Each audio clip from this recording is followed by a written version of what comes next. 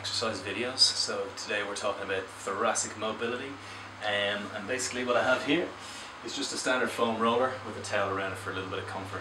Okay, so the first thing I'm going to show is just a little bit of extension. So basically all we're doing is coming onto the foam roller, locking out the thoracics by bringing our arms across our body and keeping a nice stable body position, and then from this position simply come on back into a little bit of extension over the foam roller, just within my degree of comfort. That's it. Just nice and slowly back and forth, and that'll be our extension phase. So we continue that for about a minute to start with, and then we'll go into a little bit of nice gentle rotation.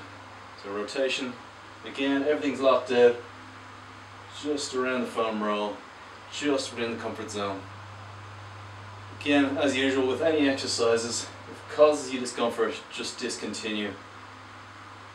Just really good for getting the thoracic spine moving.